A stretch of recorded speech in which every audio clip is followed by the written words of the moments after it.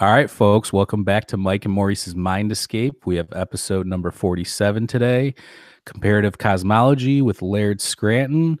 Laird is an author who's written many books on comparative cosmology, including a couple, The Mystery of Skara Brae, The Science of the Dogon, Point of Origin. The list goes on. How many books is that now, Laird? How many It's books? 9 books so far published. Damn. Wow, that's congratulations. That's Another one awesome. almost written, and a couple of more in the hopper that could be written. So, And you just had one out recently with Ed Nightingale, right? The Giza yes, template.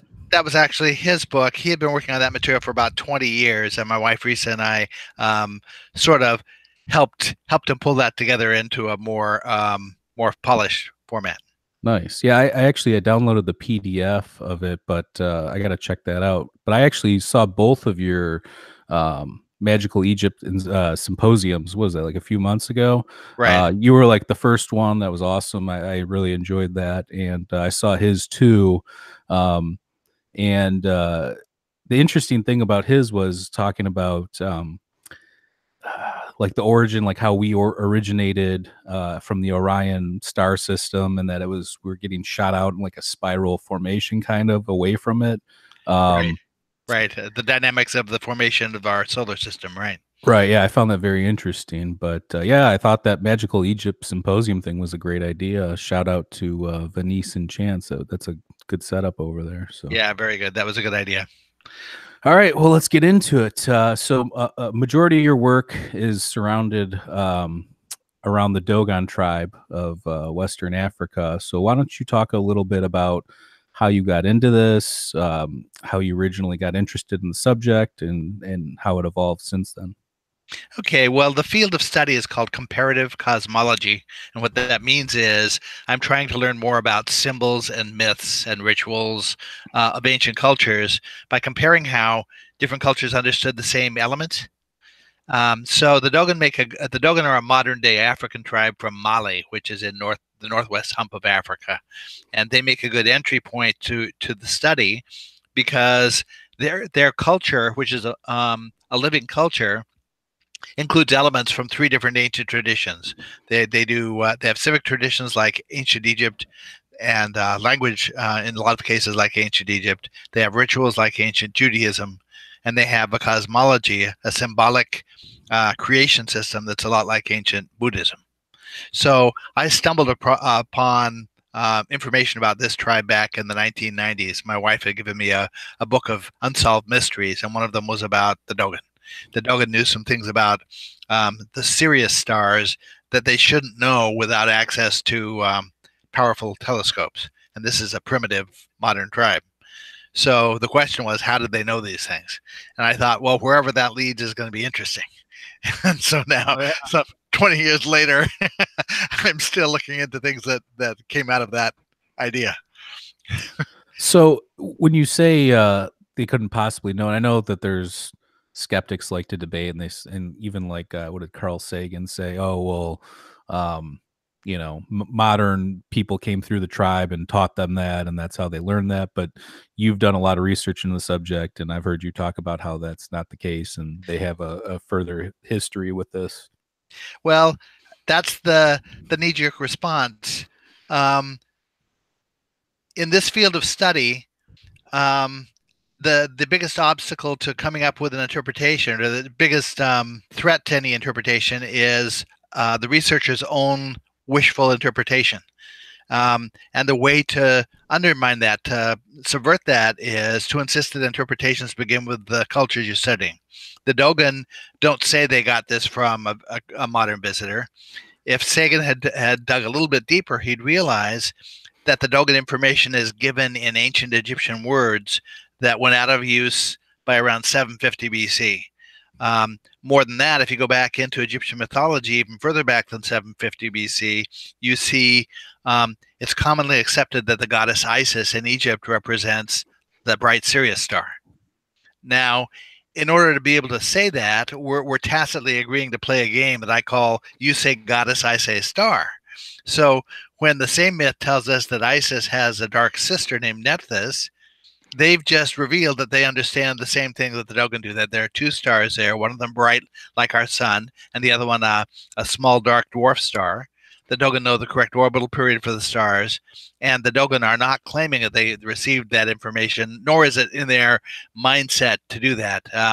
The cultural mindset of the Dogon is one that prefers and prioritizes ancient original forms. So it's like pulling teeth to get them to do anything that would step away from an original form. They wouldn't even adopt a written language because the original tradition was oral. They have a version of a Buddhist stupa shrine that is arguably an archaic form, not a modern form. And there are lots of things in the Dogon tradition that argue that they derive from very, very ancient times. So what's the time frame? Yeah, Sorry, I was gonna Mike. say no. I was gonna say what year? How far does this go back? The Dogon culture reflects Egyptian practices at around 3000 BC. Now, we can test that because there are certain elements of the Egyptian culture that are understood to have appeared very early, like the Egyptians are understood to have had the use of intercalary days, 5 leap year days, to reconcile their calendars in a very early in dynastic Egypt. The Dogon don't have them. They have the calendars. They don't have the intercalary days. The Egyptians adopted a written language very early in their process. The Dogon don't have a written language. So as we test individual features of the Dogon culture, we find that they're predictably falling right at the boundary between dynastic and pre-dynastic Egypt. And you can fairly predictably say that any practice the Dogon have, we can find evidence of in ancient Egypt at about that era.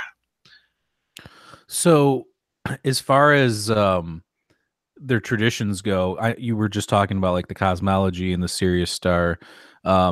Most solar systems are binary systems. Do they have some sort of explanation on why our system's possibly not that way, or not that we know of, I guess?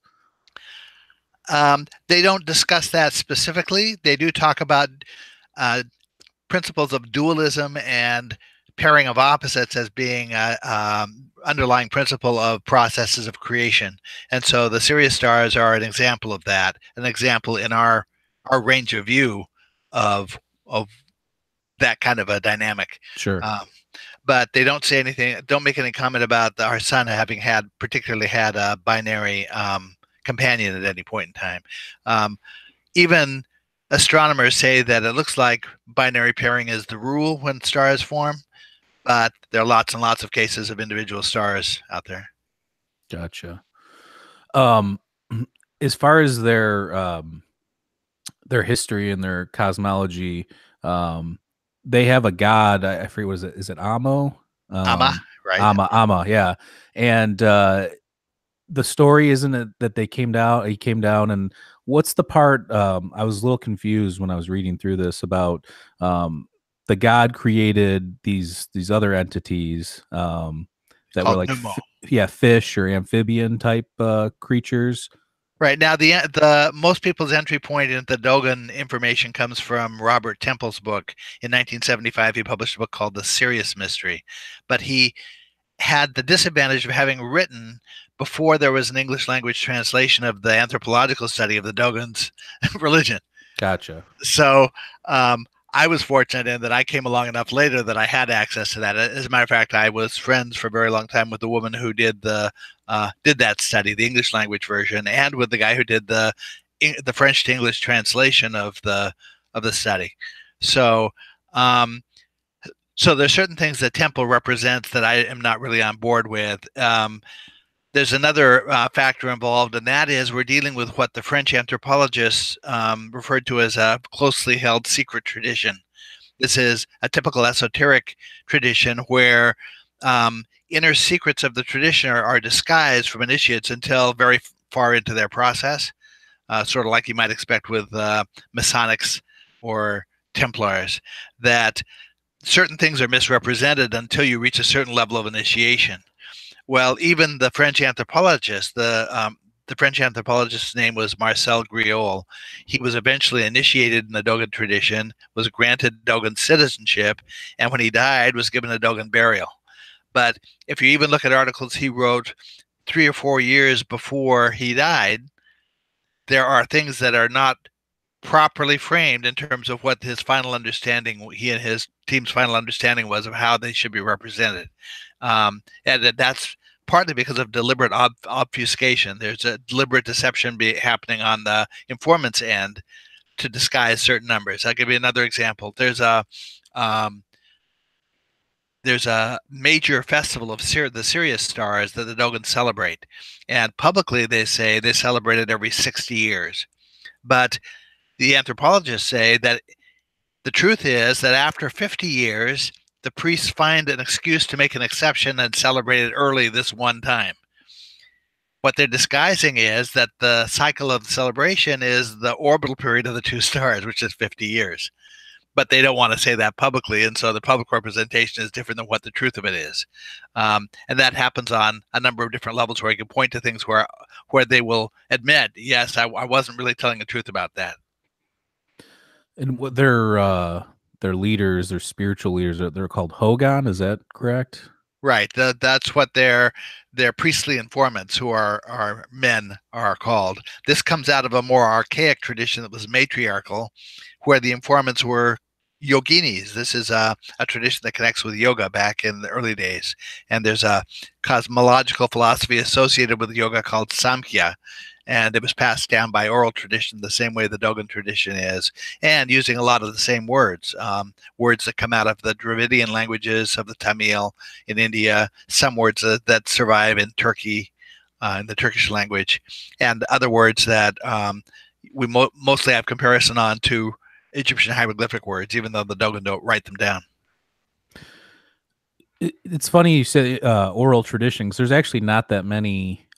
If you look at that, area, including Egypt, they had hieroglyphs. They wrote everything down as much as they could, or whatever. But when you say oral tradition, it just reminds me of like the Aborigines. Is there a connection between the Dogon and the Aborigines? It looks to me as if there is. I haven't seriously explored the Aborigines, but from what I've seen, the symbolic references I've seen through the Aborigines come out of a path of transmission of the same tradition that came down through India and south and east as far as Australia back in sometime after 6000 BC. Yeah. Well, there was also that land bridge at Sundaland that connected Australia to southern Indonesia that, everybody probably was going back and forth up that land bridge at some point, maybe pre-Younger Dryas. Depends on, I guess, what year you're looking at stuff. But Right. in terms of going back to the Dogon, though, what's the one thing that you take away from it that you just you look at it and you're like, wow, this is like one major connecting piece to all these other pieces, if you will? Well, it's taken 9 books to sort out all the connecting pieces between the cultures, but at rock bottom, there are all sorts of commonalities between among them. There's the whole list of what I call signatures, but you can the system rests on basically Jung's archetypes. This is the same set of symbols. And so, as an example of a signature, any culture that uses a cubit as a unit of measure was probably influenced by the same tradition. Or any culture that imagines that there's a wheel or a chariot associated with the constellation of Orion probably came out of the same tradition. Any culture that circumcises. There are lots and lots of different signatures that are indicators to me. If I see that the culture has this practice, it's pretty clear to me that somewhere back along the line they were influenced by the same tradition. Now, there's certain advantages to working from the Dogon and the Egyptian languages. By the way, Socrates was a major proponent also of not bowing to written language as opposed to oral tradition. Socrates saw written language not as a system of knowledge, but as a system of representation. That what it allowed a person to do was to represent themselves as an authority on a subject that they hadn't really mastered. As an example, if you wanted to learn how to bind leather-bound books, it's far preferable to go to somebody who's been doing it for 30 years and learn from them face to face than it would be to learn from some article they wrote. And that's the way Socrates looked at it. Now, some of the advantages of the language, In the oral tradition, what you have are basically a set of syllables. In English, we could think of them as two-letter syllables, like Ra, you're familiar with in Egypt, as referring to as the sun. You have an entire set of these in English, two-letter syllables that are associated with concepts. And I see them as root concepts. They're building blocks of larger concepts. And when the Dogon formulate a more complicated concept, they can mix and match these phonetic values. They combine them together, and you can predict based on how the word's pronounced what it's going to mean. You go to Maori culture in New Zealand thousands of years later, and you see language formulated exactly the same way. Now, the ancient Egyptians took it another step. The traditional outlook is that Egyptian hieroglyphs are phonetic, the same way letters of English are, that they're there primarily to represent a sound. The problem is we only have about 40 phonetic values that any language is trying to represent, and you've got 4,000 Egyptian glyphs. So it doesn't take a brain surgeon to figure out there's something else going on here than just phonetics. You don't need 100 glyphs to represent a single sound. Right. So I was looking into that based on commonalities between the Dogon spoken language and the written Egyptian hieroglyphs. If I'd had perfect knowledge in retrospect, I would have started with a word for week, like days of the week. It's a very simple word. It's written with two glyphs. The first one is a circle with a dot in the middle of it. That's the sun glyph, and it could represent the concept of a day. The second glyph looks like an upside down U in English, and it's the Egyptian number 10. And so I looked at that word, not knowing anything about Egyptian weeks, and I said, symbolically, this word says to me 10 days. And so I went and I did some research and discovered Egyptians had a 10-day week. Wow. The simple form of the word communicated correct knowledge to me about something I didn't know about. And when I went to check it out, it was right. Now you go to the ancient Chinese language, their word for week was written with two glyphs, a sun glyph, which was originally round with a dot, and their number 10, and they also had a 10-day week. So you have fundamental comparability between the Egyptian and the Chinese hieroglyphs at some point back in time. And fundamental equivalence in the way you interpret them. The proper way to interpret that word is not as a unit the way you would the word week in English. We just learned to recognize that week means week. With the Egyptian language, the guy who wrote the word picked the glyphs he wanted to represent the concept he meant. And so now I can go back. It turns out all Egyptian words are written that way.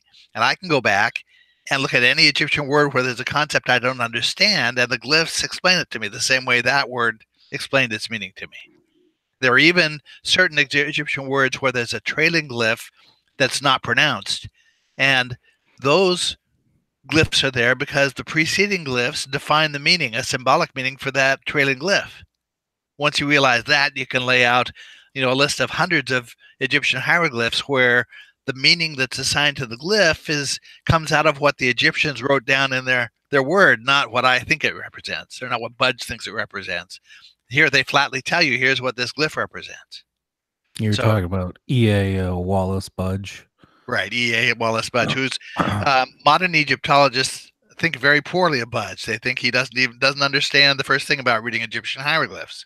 Didn't he run his the theories or? Well, no, didn't he run the London Museum? Yes, he Egypt. did. Yeah, so go figure. The modern guys hate this guy, and he was one of them. Right now, my problem is this: that I have a very large set of Dogon words that relate to cosmology that predictively agree with Budge. Budge can't be flatly wrong about the Egyptian words and still in predictive agreement with the Dogon. There's a contradiction there. So I use the Dogon words as new evidence to support the way Budge looked at these words. And he was, they tried to discredit him a little bit, especially now, because he was like a spiritualist towards the end of his career, like a lot of mystics back then, like Edgar Cayce and Rudolf Steiner, all those kinds of guys. Same thing. They just started off on a certain path. But in terms of when we're talking about this stuff, how important was Schwaller, de Lubitz, Temple of Man, John Anthony West? How important was their work to your background in this, to helping you figure these things out? Well, John himself was very important to me. Without John, I wouldn't have published books. I self-published my first book, and I was sending out targeted emails to try to promote it to people I thought might be interested. And one of those emails was received by John when he was conducting a tour in Egypt, and he wanted to read the book, but he was the sort of guy who had authors lined up down the block and around the corner to hand him free books. And I had only told him where he could buy it. I didn't offer to send him one. And so when he got back to the United States, he realized he lived 45 minutes south of where I live. He called me up one night and kept me on the phone until I finally offered to send him a book. So he offered to take that book and the manuscript for a second book down to New York City to a publisher's fair, and he personally shopped publishers for the book, and then wrote forwards for the first two books. And beyond that, sort of took me by the hand and introduced me at conferences and got me in the back rooms with the authors who were presenters, and just got me familiarized with the community. So without like John, a nice dude. Well, that's what I said. I was at a party at John's house one time and explained what a great guy he was and how helpful he'd been. And the person looked at me almost cross-eyed and said, "That's not the way John is. John doesn't." Well, I know he had always a soft spot for you. Yeah, he always headbutt with the the academics or the Egyptologists and stuff like that. I thought from what I've seen of his work from Magical Egypt, that's phenomenal. I love Magical Egypt. Even he's done stuff. He did a Joe Rogan interview I thought was really well done as well. But it just seemed like his work kind of set the pace for this modern movement of people to kind of relook at the past and say, hey, I don't think we had it 100%. Let's go through and kind of pick up the pieces where these Egyptologists left off. Right. And so John had his efforts had great responsibility for sort of fostering the community of alternative researchers that we have right now, a pretty vibrant community where there are a lot of people doing some really good work and looking at things from various angles and sort of triangulating in on what the truth had to have been back in the day. And without John, a lot of that wouldn't be happening. No, that's awesome. R.I.P. John Anthony, one of the best. Now his Temple of Man work, Schwaller's Temple of Man work, my work actually provides support for Schwaller's view that the temple was meant to represent a human body. That's a thing in the cosmology. That's one of the themes. One of the things we have to be aware of when we talk about the symbolism is that we see broad reversals in symbolism about midway through the cycle from 10,000 BC coming to now. And so what a circle used to represent, suddenly a square represents. And what, we're familiar with matriarchy being supplanted by patriarchy. And this is cross-cultural effects, effects that we wonder, how was it communicated from a culture, in Africa all the way to a culture in, say, New Zealand? How did they all know to sort of apply these same reversals in symbolism at the same time? Right. The way I look at it is, one of the metaphors I use is, if you imagine you were a passenger on a plane flying across country, chances are you don't know anybody on the plane, and chances are you don't talk to more than one or two people on the plane. And yet by the time you land wherever you're landing, everyone on the plane knows to change their watch 3 hours if in the United States. Now, that's not because of any communication that happened. It's because we all understand how time zones work. And there are eras to this tradition. And in certain eras, certain symbolism is appropriate. In the later era, other symbolism is appropriate. And so everybody knows to reverse those at the same approximate time. Whoop. Here, I've just pulled up Temple of Man. Yep. It does. I mean, it's pretty interesting. And this is the temple at Luxor for everybody. What is this, like the layout of it? Yeah. This is the sort of the ground plan of the temple. And Schwaller argued, and my friend John followed up on that the symbolism of the building was to the human body, and specifically to the body of a man. This is appropriate to an era after 3000 BC. Yeah, it's pretty cool. No, I mean, it's interesting stuff for sure. And it's very compelling. I think that's the thing to me is, like, the Egyptologists and the mainstream academics, they want to fight all this stuff, but it's like, don't they see what everybody else is seeing? It's not just a couple people now. I mean, if you go online, you go on YouTube, look at the hits on the videos, there's more hits on some of these alternative videos than there are on the actual mainstream videos. So, I mean, that should say something. Right. Now, as with any field of study, you got a range of perspectives, and some of them are very fringe and some of them are very academic, and you have everything else in between.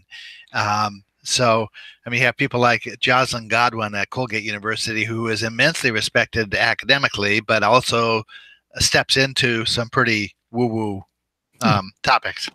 So. Right.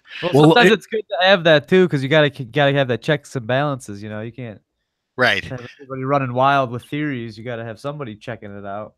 That's right. Now, so for me, what I try to do to hold interpretations in perspective is the interpretation should begin with a clear statement on the part of one of the cultures I'm studying. For example, it's the Dogon who say that their symbols represent how matter forms, not me. My job as a researcher is to take that statement and test the reasonableness of it, and to say, okay, they say this represents matter. How close to what scientists say matters is like did they come? Well, it turns out they're right on the money, all the way from waves to atoms. Damn. Yeah, that's what I was gonna bring up next, was how they knew about all this stuff. When, I mean, you talk to, I mean, I watch a lot of stuff on like Sean Carroll, who's a quantum physicist, a lot of these guys. The main problem I have with it is there's no account for all these. If you're talking about string theory or M theory or one of these things, there's no way to account for all these missing dimensions. There's the Calibi U thing where it talks about how it collapses down into the 6 dimensions. But in terms of like, how were these ancient people on par with what modern physicists are kind of discussing today? Well, so working from the cultures as the source, I have the advantage that I have 2 symbolic systems that are a very close match for each other, one given by the Dogon and one given by the Buddhists, but given in completely different languages. Sanskrit is very different from the Dogon language or from Egyptian hieroglyphic language in terms of phonetics, how words are formulated, and so forth. So it's not very likely that one culture just adopted the system wholesale from the other one. And each system has legitimate claims to being ancient. The Buddhist system was documented by about 450 BC, and the Dogon system is given in Egyptian words that went out of use around 750 BC. And so it looks as if both cultures managed to keep all of the details, all of the intimate details of their system straight down through thousands of years, independently of each other. So you get down to the modern day and you talk to a modern authority on Buddhism, and he agrees that a word or a concept means, a concept or a symbol means the same thing that the Dogon say it means. So given that situation, the problem is that the Buddhists flatly claim that their most sacred symbols were gifted to humanity by a non-human source. The Dogon agreed that it came from a non-human source. They go a step farther and they say not only was it non-human, originally it was non-material. Now, for a researcher like me, that puts me sort of between a rock and a hard place, because I can take the stance that they each managed to keep all of these intimate details straight for thousands of years, but then both somehow forgot, somehow misremembered in matching ways who they got it from. Or I can say that they kept that last detail straight too, but then I have to allow the possibility of a non-human source.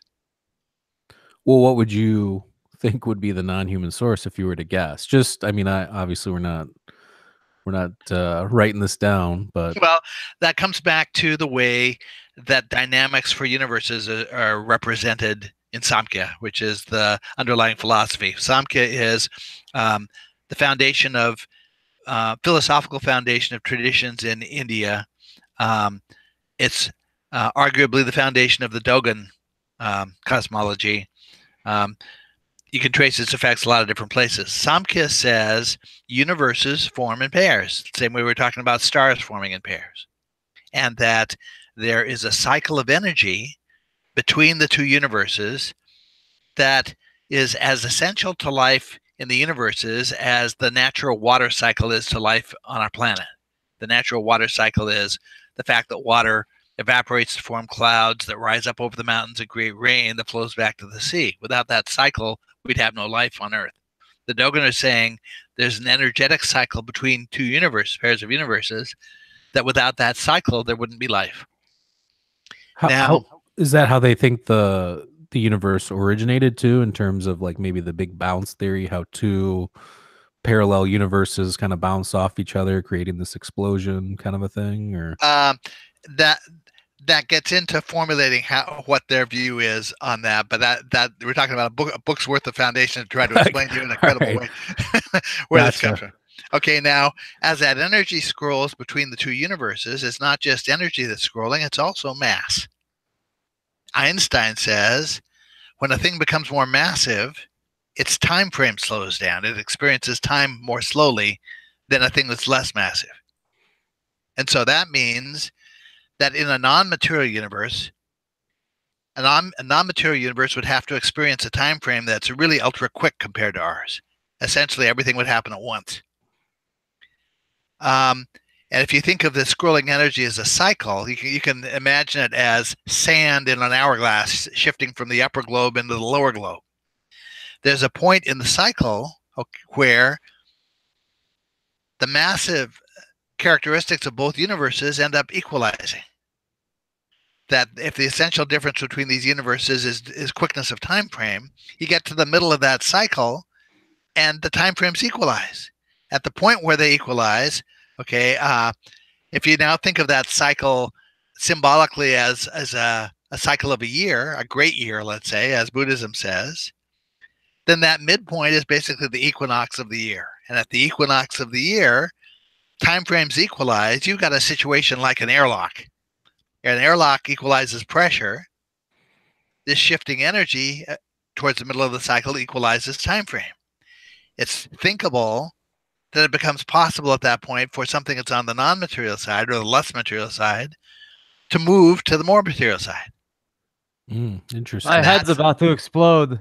Well, that's essentially what the Dogon are saying with their non-material source. There's the outlook of Samkhya. I love that stuff. The outlook of Samkhya is that the non-material universe has perfect knowledge of everything, because if everything is happening at once, it's possible to have perfect knowledge of everything. Time on the material side is said to have imperfect knowledge with an ability to act. The non-material has perfect knowledge with no ability to act, because there's no coherent moment in which to take action. So, according to Samkhya, there are routine attempts being made to communicate knowledge from the non-material side to the material side, or to induce action by the material side. And Samkhya says those attempts take the form of vivid dreams, of what look like coincidences or synchronicities to us in daily life, strange behavior of animals. They see it in divination. They see it in clairvoyance. Basically, anything we consider to be paranormal is potentially one of these effects of trying to communicate knowledge or induce action from one side to the other. Do they believe in one God, or do they believe in just... Well, when you go back to the Dogon system, I was telling you the way that words are formulated in the Dogon system with these root concepts. So you can tell what the words mean based on how they're pronounced. Now, when you examine the Dogon words for the stages of these processes of creation, you realize that even when those names take the form of what other cultures think of as deities, the Dogon are talking about scientific processes. Ama, which is the name of the Dogon creator god, really combines a word that means knowledge. In biology, biblically, knowledge is procreation. Ma is a term for an act of perception, which is what initiates the processes of material creation on the material side, scientifically. You need an act of creation or an act of perception to catalyze the transformation of waves to particles. So Amma, that name, is formulated from the initiating acts of two processes of creation, one biological and the other one material.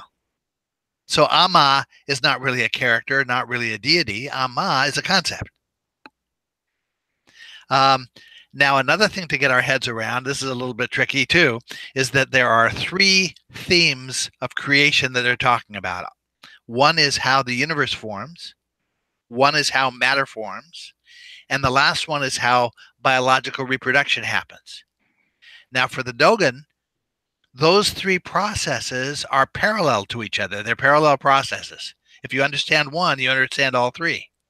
And so in what I take to be an amazing show of, it's almost show-offy what they do. They simultaneously describe all 3 of those processes using a single progression of symbols. So what that means is you can no longer ask, what does a symbol mean you can't ask, what does this symbol mean? You have to ask, what does this symbol mean if we're talking about biology, and what does it mean if we're talking about matter? And there'll be parallel concepts, but not precisely the same. If we're talking about the shape of a hemisphere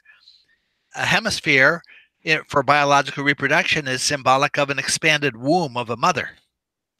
If we're talking about the formation of matter, it's the expansion of mass that happens on the way to producing an atom.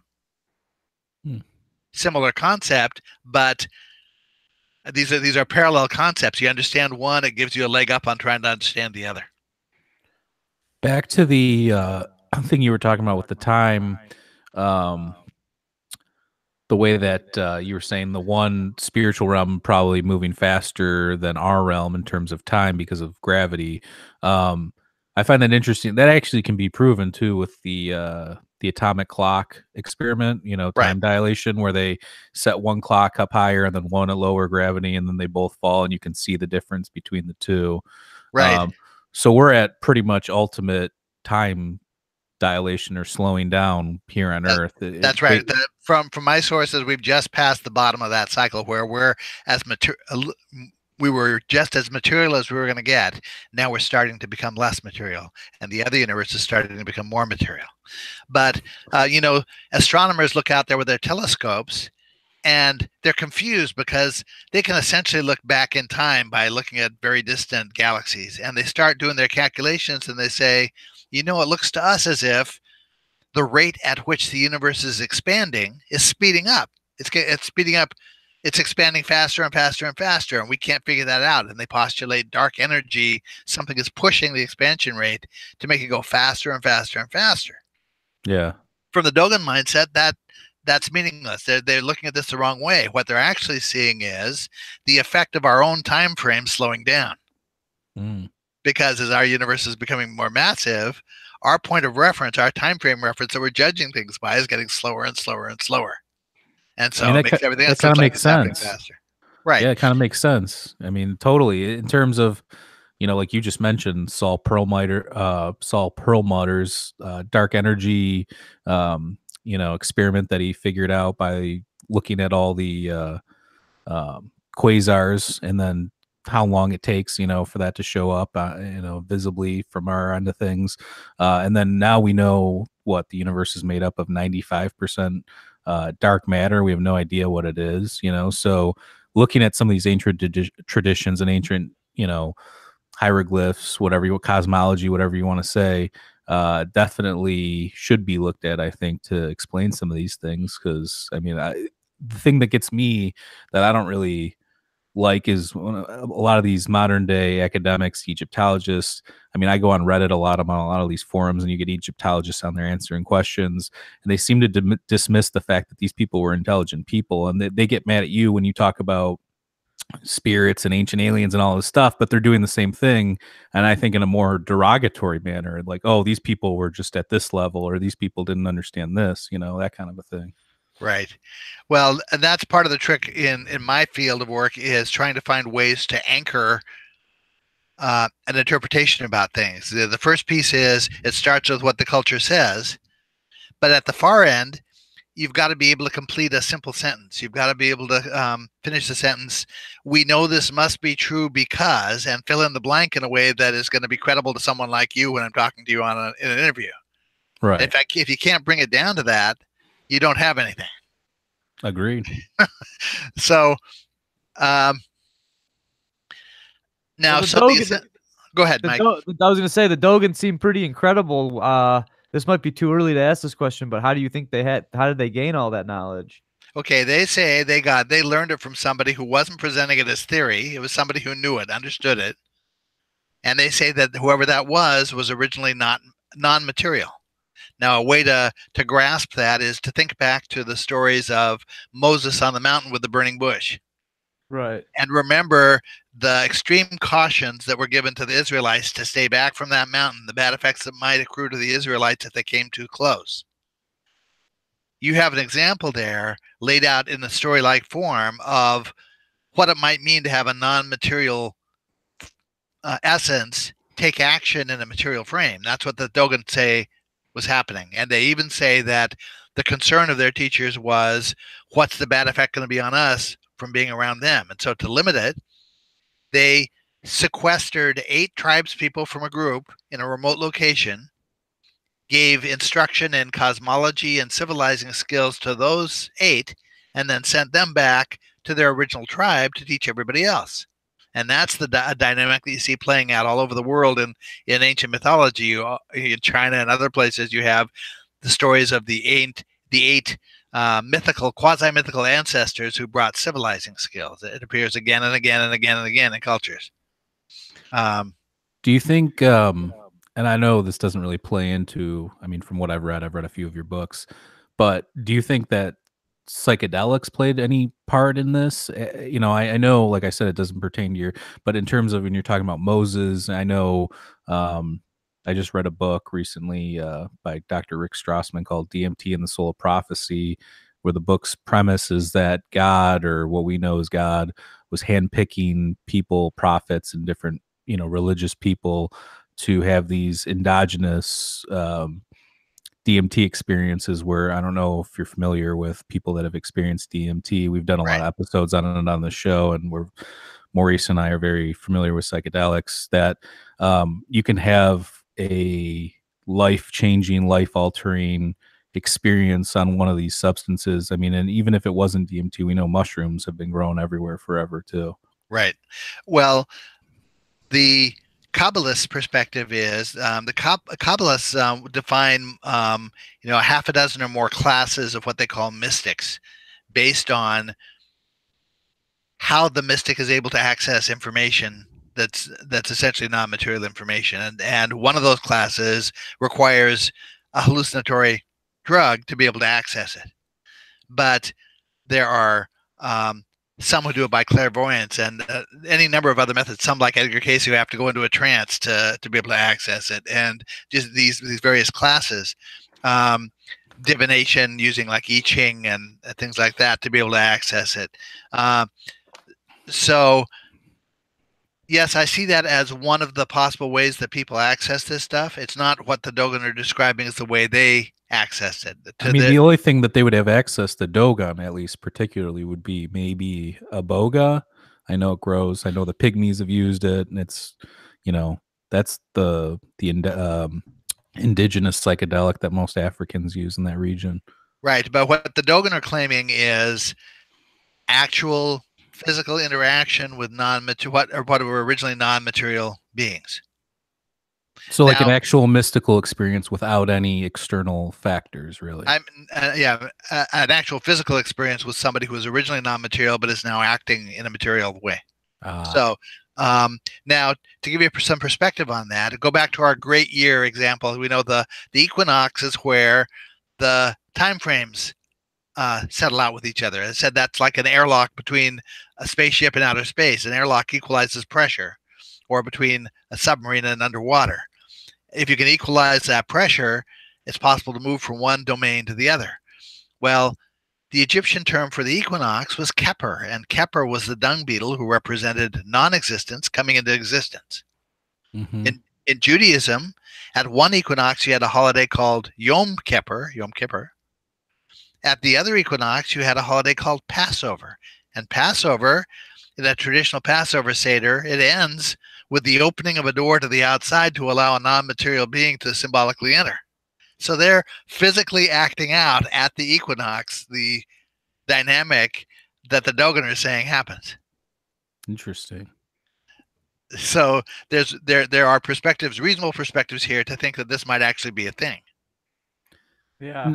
Now, based on your work aside, do you believe in, like, were you, some people have different backgrounds. Some people get into stuff and then start to believe in certain things. Do you believe personally, like, your work aside, obviously your work's credible. You've done a great job comparing and using symbology and different things, but do you believe that there is this spiritual realm? Do you believe that there is possible, spirits, UFOs, whatever, coming in and out of reality, manifesting?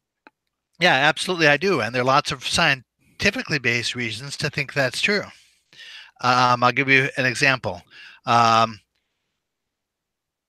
is made up at one level of what Stephen Hawking calls fundamental particles. He says there are more than 200 of them. Right. The Dogons say matter is made up of fundamental particles, fundamental seeds. They say there are 266 of them. Hmm. Now, both the Dogon and Stephen Hawking, scientists of Stephen Hawking's caliber, classify those fundamental particles into 4 groups. And they do it based on the symmetry of the particle. It's based on what the particle looks like from different sides. There's one class of particle that looks the same from all sides. There's another class of particles that has to be turned halfway around to look the same, like a single pointed arrow. There's another class of particles that has to be turned all the way around. Sorry, that's a double pointed arrow. There's another class of particles that has to be turned all the way around to look the same. That's a single pointed arrow. And there's a 4th class of particles that, for reasons nobody can explain, has to be turned around twice to look the same. Mm. Now, it's that final class of particles are called half-spin particles that have the potential to point us to a blind spot, a domain we don't readily perceive. It's no different than the blind spot in your car that's created by the mirrors in your car. If you didn't know as a driving student that there was a blind spot, you might go your entire career if someone didn't tell you, and not realize that there's a risk there, that there could be something hiding in that blind spot. Right. Well, the same thing looks to be true for matter and processes of material creation. That looks as if there is this gaping blind spot. So now we go to the earliest presentation of sacred geometry. The earliest form of sacred geometry I'm aware of is geometry that's used to align a Buddhist stupa shrine to the north, south, east, and west. What they do is they plant a stick in a field vertically and draw a circle around that stick. The Dogon will draw it as 10 cubits in length. That basically creates a sundial. And now, if you were to mark the 2 longest shadows of the day, morning and evening, of that stick, where it crosses the circle, you're going to produce 2 points that are, because the sun rises in the east and sets in the west, those 2 points are automatically going to be east-west aligned. And so those become endpoints for a line that is east-west aligned. Now,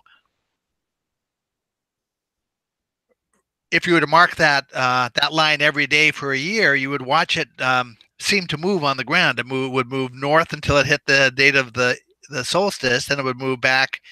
You'd see it on the equinox pass through the stick, and then it would move south to the date of the solstice and move back. So that second figure gives you the same kind of visibility on seasons of the year that a sundial gives you on hours of a day. This is an agricultural tool. Yeah, write this down, Mike. Now, anyway, the geometry that's used to lay out this plan for the shrine, it occurred to me about 2 years ago to ask a question that I had never heard anybody ask. Is it possible that geometry was the geometry of something? Because you can use geometry to represent things in physics. And so I did some research and I discovered it's the geometry actually of 2 things. It's the geometry of the half-spin particles, which are the ones that have to be turned around twice to look the same. In other words, sacred geometry is pointing us to the kind of particle that looks like it passes through a blind spot. Wow. Now, it's also the geometry that's typically used to explain how time works. And there are, well, I've talked about the sundial and calendar time functions of this geometry, but for the Buddhists, the main purpose of the geometry is to illustrate how space emerges. And so really the two go hand in hand, as they do in science, that space and time emerge together the same way that dough rises to make bread because of leavening. Yeah. I mean, that's interesting. Actually, it's weird that you're talking about this. Joe Rogan just had a guest on, Eric Weinstein, a couple weeks ago, where he was talking about the double spin and how most people don't even talk about that, especially even quantum physicists. It's like one of those things where it's like so integral to the process, but yet nobody even talks about it, and most of the public doesn't even know what it is. Right. Now, that asking that question about the geometry led me to explore some very basic foundational concepts that Dogon had about how matter forms that are more fundamental than waves, matter in its wave-like form. And normal physics doesn't talk about that, just as you said, but I did find a physicist who does talk about it. This was a physics student named David W. Thompson III, who, as a graduate student, became frustrated by the fact that his teachers wouldn't talk about those things. You get down to the fundamental concepts and they wouldn't discuss it. It's a given. You got to accept it. Where do dimensions come from? I'm sorry, we can't talk about that. You Don't can't ask measure a questions. dimension. Right, sort of. So he formulated a theory called the ether physics model. And the way he formulates it aligns with all of these basic fundamental dynamics of the Dogon system at that level. So I knew I had a match between the two. But as I was exploring it, I was coming to see that you get down to the basic dynamics and there's no real mystery going on here. There's only a handful of dynamics that make this system work, and they play out in parallel with each other on all upward scales of the process. In other words, it looked to me as if the dynamics of creation look entirely knowable. And I thought that can't be true, because every religion I've ever heard of says they are fundamentally unknowable. Mm-hmm. So I did some more digging, and I realized that in exoteric Buddhism, this is the public Buddhism, they say the fundamental processes of creation are unknowable. You can't know them. You get into esoteric Buddhism, and they sheepishly admit, well, that's another one of those things we lied about, we fibbed about. As a matter of fact, they're entirely knowable. Here's the instructions. Well, they don't actually lay out the instructions, but they do confess that when you get down to the bottom of it, it's a lot simpler than anybody thinks. Actually, even Stephen Hawking, in one of his last statements, said, folks, at bottom, this is going to be a lot simpler than anybody thinks. Einstein thought that too. Why is Stephen Hawking so against the metaphysical then? Well, that's a good question. He probably shouldn't have been, from my point of view, Well, he had a because tough life, right? I mean, that would be a detractor, in my opinion, just looking at it from his perspective. I mean, look at the way, being stuck in a that's a chair good and having, point. what did he have, ALS, or was it something different? right? Yeah, I think it was ALS. Yeah, There's a I'm sure there's some sort of pessimism at a certain level there. Right.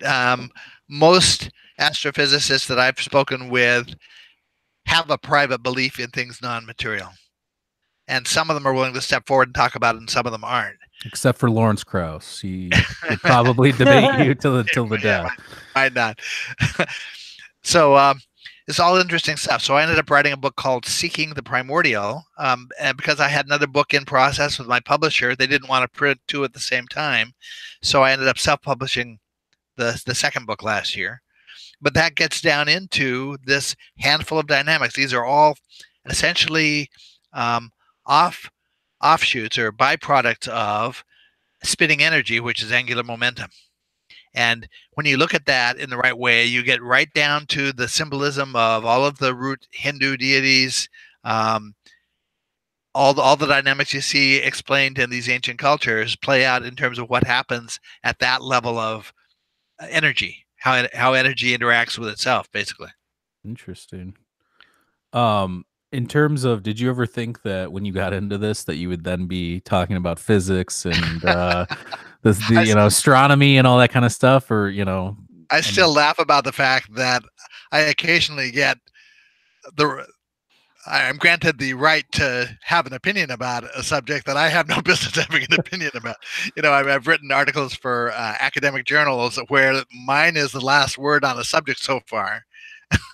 And like, what business do I have being the person to write this article? But I just happen to be sitting in a seat that has a view of some of this stuff, and I can't not talk about it if there's a perspective that's been missed.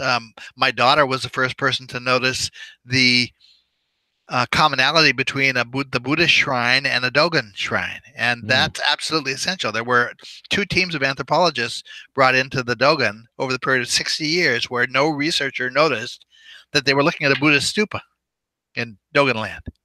All the same symbolism, the same basic series of shapes evoked in the same sequence with the same symbolism attached to them. It's the same form. Well, it goes to what you just said. You claim to not have business being in it, but I think you do. And I think if a lot more people paid attention to this stuff, there'd be a lot more discoveries, because I think it takes a bunch of different eyes sometimes to, like you said, your daughter picking out certain things. I know I've noticed commonalities where I'll be watching a video and they're describing something. I'm like, how did they not just correlate those 2 things together? Right. So I think that's the problem, is we get in this mode where it's like, oh, you're not allowed to talk about this. You didn't go to school for 10 years, or you didn't, but in reality, we're all just living, breathing magic, living on this spinning globe. Like, why can't we all participate? Right. Now, how is it that 200 years of Egyptian language scholars never noticed that the word for week said 10 days? If they had noticed that any thinking person is going to ask, well, if this one word works that way, how many other words might work the same way? And nobody looked at it. But to be fair, both Thomas Young, who was the British polymath who did the initial work on the Rosetta Stone, and Champollion, who did the finished up work on the Rosetta Stone, they both were of the strong opinion that there was more going on here than just phonetics. As a matter of fact, Champollion delayed publishing for a number of months because he knew intuitively there was more to it. He just wasn't in a position to be able to see what it was. Right. And I mean, most of these Egyptologists, and like I said, I go on Reddit, you've got a lot of professional people answering questions. A lot of these people have art history backgrounds and all these different but there's not that many people that have linguistics or archaeology.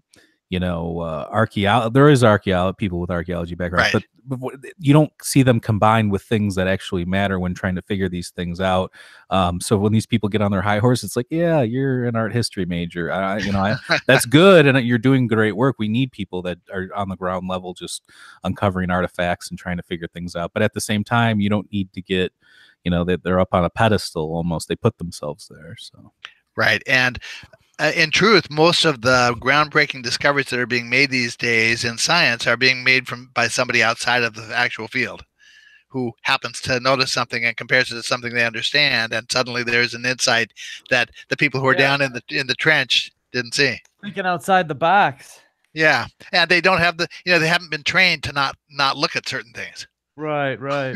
Well, that's it too. I mean, I was before this, before I got into doing this podcast, I was a musician playing music on the side, aside from my day job.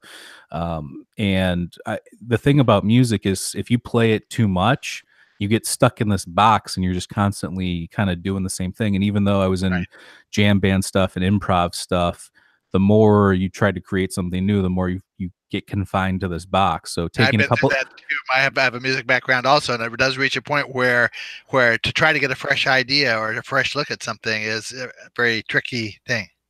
Yeah, absolutely. And taking a couple days off sometimes is the best thing you can do. Right.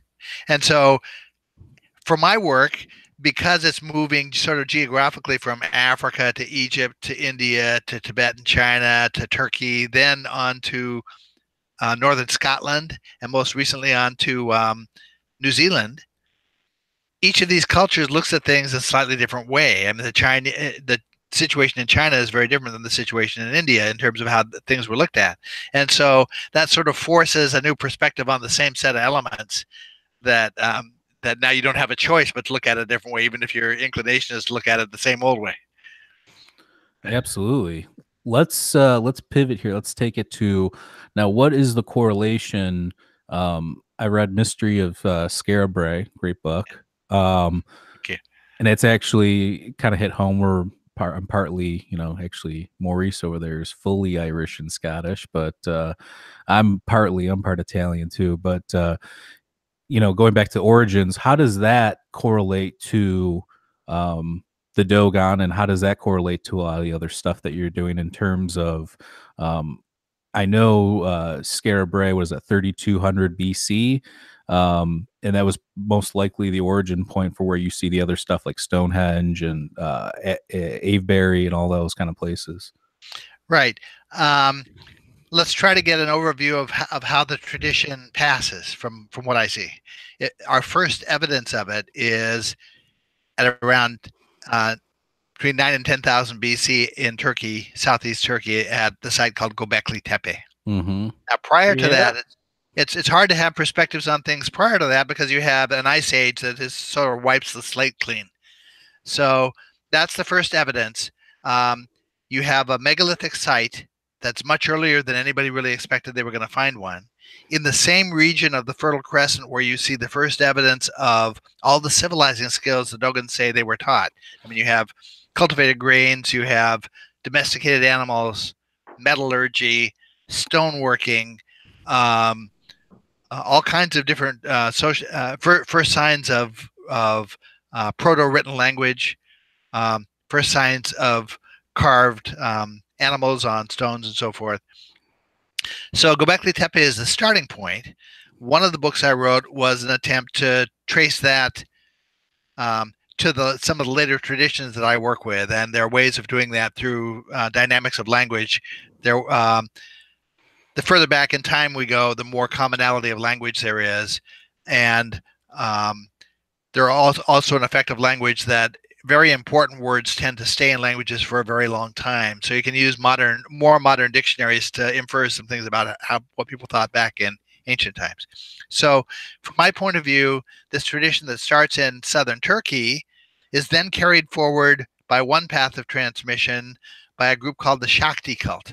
This is a matriarchal cult that was foundational to traditions in India. It still actually exists. Its center of worship is in a region called Orissa in India, on the sort of the east coast of the peninsula of India. They carried that tradition southward, and from what I can see, into southern Egypt around 4000 BC at Elephantine. Prior to that, it looks like we have direct influences at 10,000 BC between Gobekli Tepe and Egypt. If you subscribe to Robert Bauval's view that we have 3 pyramids at Giza that represent the belt stars of Orion at 10,000 BC, and that the Sphinx is gazing at the constellation of Leo at 10,000 BC, there are only 2 choices. Either those alignments were set at 10,000 BC, or else we have to imagine that somebody in a later era had the ability to retrospectively calculate how they should have been set. Absolutely. So my point of view is the easiest solution and the obvious solution is we had immediate influences on Egypt at 10,000 BC. We have a second path of transmission down through India and into Egypt at 4000 BC at Elephantine. And then we have a third path of transmission that appears across Europe in northern Scotland on Orkney Island, just prior to dynastic Egypt, where we have the first megalithic sites in the United Kingdom connected with agriculture, which is just what the Dogon say they experienced. Sure. What we have on Orkney is a series of megalithic shapes that led to the first farming village in the UK. And those shapes, if you and I were to walk up there and saw carved in stone, a sequence of letters of the alphabet, it wouldn't take a lot of skill to figure out they were trying to represent the English alphabet. In this case, what I saw was the correct series of shapes of how matter forms. These are cosmological shapes in the right sequence. And they lead to 8 clustered chambers of the Skara Brae village, which also represent a stage of the formation of matter. So, and in Neolithic times, 3200 BC, they were connected by a road that led to the village. So we know they're all related, and it looks as if somebody on a human scale was teaching cosmology and agriculture. So now you also have on Orkney a handful of elements that tie to the Fertile Crescent region around 6000 BC. Some of them tie positively through DNA. You have a form of 6-row barley that is understood through its DNA to have originated 6000 BC in Fertile Crescent region.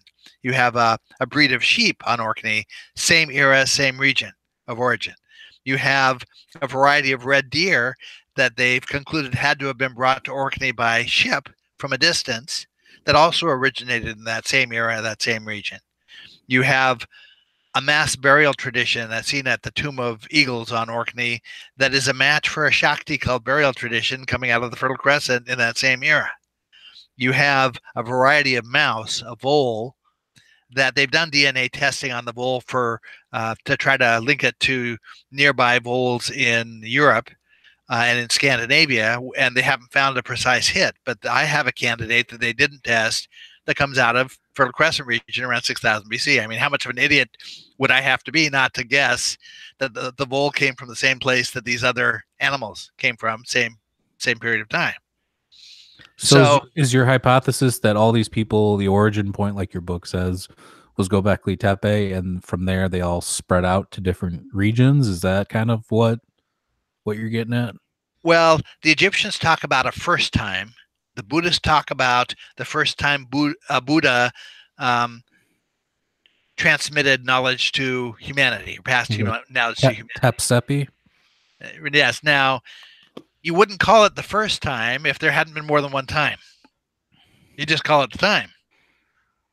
So my outlook is that we have at least two eras of instruction, one at 9000 BC at Gobekli Tepe and one at around 3200 BC on Orkney. And you think they got there via boat? Is that? Well, it's not my view. Well, first of all, they had to have gotten there by boat because it's an island. But a very recent study, DNA study of the red deer that were on Orkney, concludes that they aren't genetically related to any of the nearby deer in Scandinavia or the UK or Europe. And it's brutal up there, weather conditions, and to get to that island, it's not a very easy. There's a ferry takes you there. It is now, but back in the day, maybe not so much because we had changes in climate that were occurring. It looks as if it was more temperate back then. So the official conclusion now is that those red deer had to have been brought by boat from a distance to Orkney.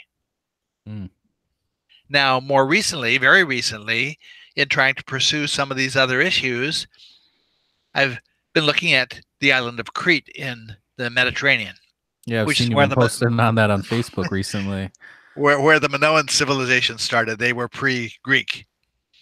Now, on the island of Crete, before pre-Minoan culture, this is very early Neolithic times on Crete, before the Skara Brae site, you have most of the same handful of elements that originated in the Fertile Crescent region documented as having existed on Crete.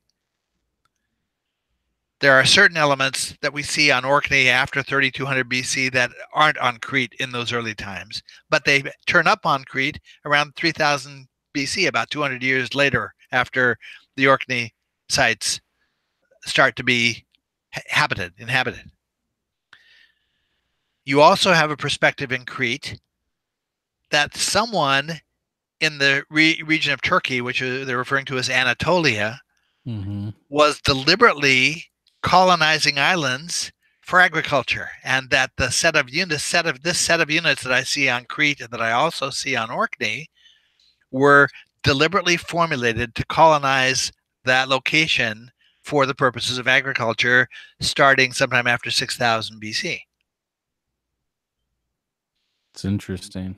So now the archaeologists say that they have no evidence of, one of the key components that ties the Orkney tradition to my Dogon tradition. When I started looking at Orkney Island, it was because of a question contact on Facebook had actually a contact out of Australia had asked me about a site on Orkney called Skara Brae, wondering if I saw Egyptian influences there. And I did some research. The only element I could connect to begin with from Orkney to the Egyptian work was through the Dogon. And it's the plan of the houses in this little village. They were all built to a single plan. And the plan, I mean, I can bring it up for you if you want to on my yeah, it looks like a little igloo, right? Yeah, well, let's see if we can find it here. If I can get my let's see, that I want to close. Is there a talk about Atlantis with this stuff, or is that just too out there? Actually, there are perspectives on Atlantis, but I haven't really gotten into writing about those. Let's see. Here's the house Have you seen plan. the new discovery at Donana National Park in southern Spain? Yes, I don't buy that as being Atlantis, but on a short frame, I can't give you a convincing explanation why. I can just tell you that from what I know, that's not Atlantis, but I do understand that there was an Atlantis. Okay. All right. Okay. Now here's the plan of all of the original houses at Skara Brae on Orkney look like this. Now that goes along with a very similar plan of a Dogon house. The Dogon live in a desert climate, and they mostly build their houses out of clay, hardened clay. But when they build them out of stone, they build them using the same construction technique and to the same plan as this house.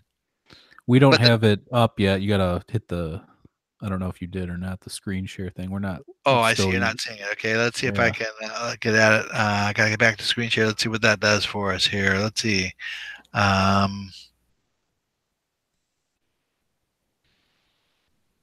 There we go. Okay, now let's see if we can get the house back up.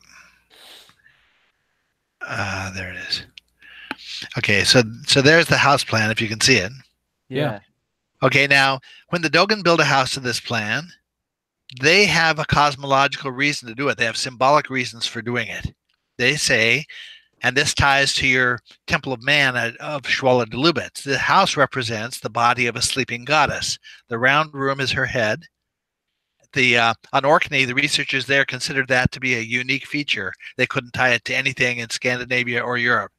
They didn't know where it came from. They don't have a clue where it came from. It's unique to Skara Brae for them. This is her head. This chamber is her body cavity with a heart in the center, her hearth. These are her arms. These are her sexual parts, the entryway. Okay, now that house plan is a match for a house plan that the Dogon build when they build out of stone. Once I understood that I had that commonality, that opened the door to consider the other elements on Orkney in terms of the Dogon cosmology and in terms of Dogon language. And when you look at things in terms of those things, all sorts of commonalities play out. You can explain why a site on Orkney was named what it was named, because the Dogon or Egyptian word flatly tells you something about the site that's true. Now, this house plan, according to the archaeologists, didn't exist on Crete prior to 3000 BC. Now, I've done some of my own research and realized that there are some structures there that arguably match this plan that they may have misinterpreted or didn't know to interpret as being the same plan. But it looks to me as if we actually do have that the house plan goes with the other elements of the agriculture that were transplanted.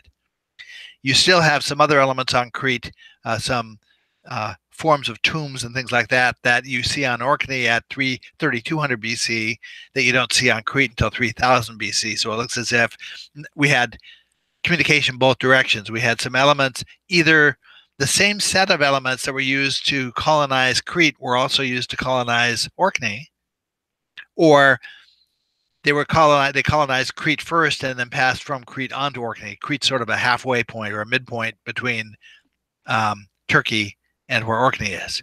And we know we had seafaring out Gibraltar by around 8000 BC. Orkney wasn't settled until around earliest 4000 BC.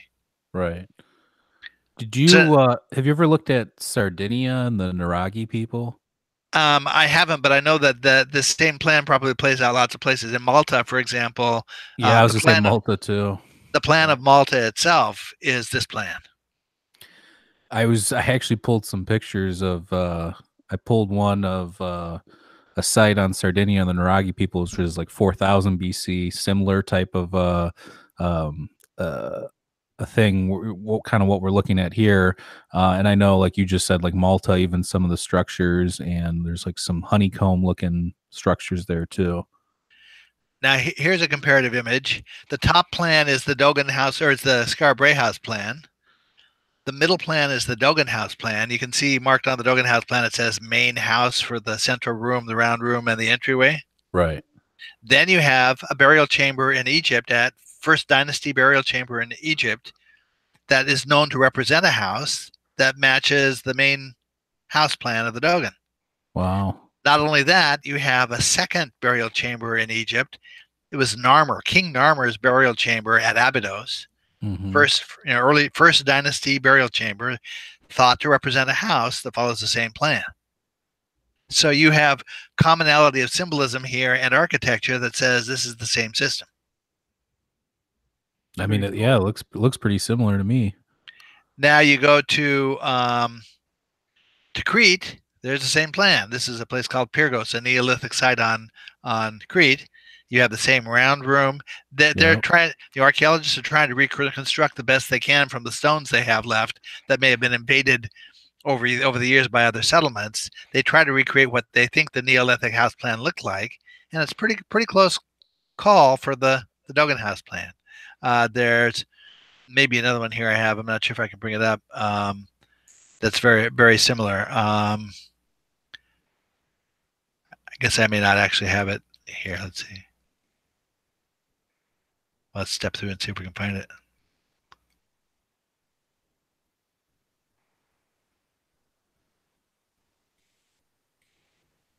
Do you take all these pictures yourself, or do you have other people? No, most of these are off the internet. Some of them are taken myself. Well, here's the Egyptian word for week. It's written with the sun glyph and the... Yeah, that's what you're talking about earlier with the 10-day week with the circle with the dot. That's Gobekli Tepe. Yeah. Here's another one of the Crete house plans. Again, are they still like 5% excavated on Gobekli Tepe, or is it a little bit more now? I think they're more than that, and they've been spending a lot of time, devoting a lot of time and effort to trying to protect what they've excavated. Yeah, they put sidewalks and covers over it and all sorts of stuff. Yeah, same as it's they've always done the problem. Well, I mean, it's a good idea to keep these things from eroding, because the only thing that preserved it was the fact it was buried. Right, right. Now, this site here is from a place called Katsambas. It's a house near Knossos, which is one of the earliest, longest surviving, longest inhabited sites on Crete.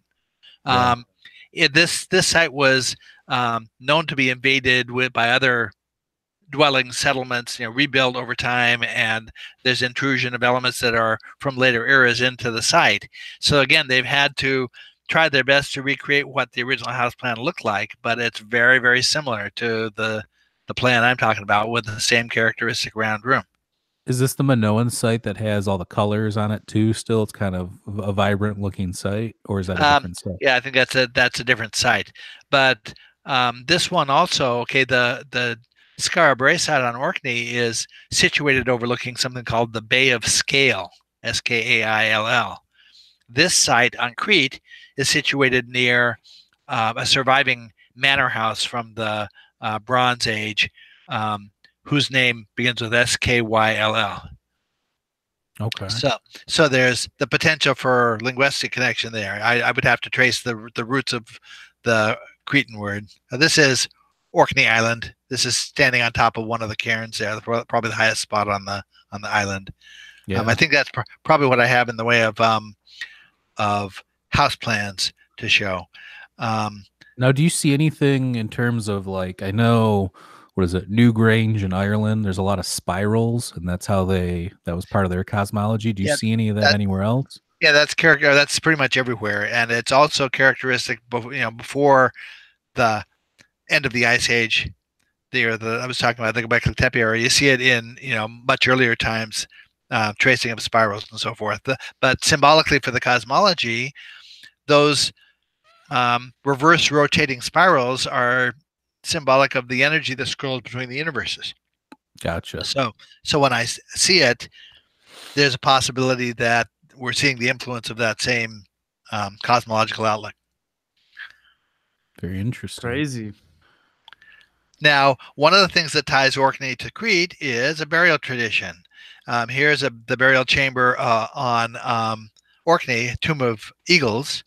What the tradition was, I mean, the way it plays out is they end up finding mass burials in a chamber with the bones decimated, sometimes burned, the skulls separated from the other bones, and the skulls very often opened at the top with an axe blow. For years, they were interpreted. That was interpreted as signs of warfare on Orkney in ancient times. But in fact, it's a known burial tradition of the Shakti cult over in the Fertile Crescent. They do exactly the same thing. And in that era, they were opening the top of the skull to try to allow the soul to ascend. Now, that tradition, the symbolic reversal of that tradition in later eras in Egypt is wrapping of the mummy and then opening the mouth to allow the soul to be reborn. Now, the Egyptian word for that tradition, the ritual of opening the mouth, is written with two glyphs. One glyph, Budge says, symbolizes the crown of the skull, and the other glyph is the Egyptian mouth glyph. So you've got both eras of the tradition encapsulated in the word for the opening of the mouth ritual in Egypt. Now on Crete, you have same tradition with many of the skulls inexplicably opened at the top by an axe blow, and researchers there saying, wow, we must have had warfare on Crete back then. And me saying, no, I don't think so. This is a known burial tradition. If you had someone who knew about burial traditions come in and look at this, global burial traditions, they'd immediately say, look, there's the Shakti cult burial tradition. Wow. Now, there's another tradition that's been found on Crete. They discovered skeletons buried beneath the floor of a house. Well, on Orkney, there's one of the original houses that still survives, and under the floor of that house, they discovered two skeletons buried. So that's a second burial ritual that ties Orkney to Crete. Then you have a third burial tradition on Crete that it doesn't appear until 3000 BC, which is, let's see if we can come up with it here. We have to step through to find it. Well, here's the what Crete looks like itself. Let's see. On Orkney, there's a chambered cairn called How. I can probably increase that for you so you can see it. You can see the mound of the tomb and the entryway there between. The entryway looks like this. Wow. In Crete, we have the same concept at 3000 BC. There's the chambered cairn, and there's the entryway. Now, that's a common thing too, that keyhole looking structure. Like I said, I can pull up a picture right now when you're done. I know which one you're talking about. Sardinia, the one with the igloo thing. They have that in Japan too. I don't know if you're familiar with that. When an emperor's buried, sort of a corbelled shape that's a doorway it looks like a keyhole. Yes. Yeah, that is a thing also, and it ties to a very early form of chamber that the Dogon talk about that connects to these burial traditions. Interesting.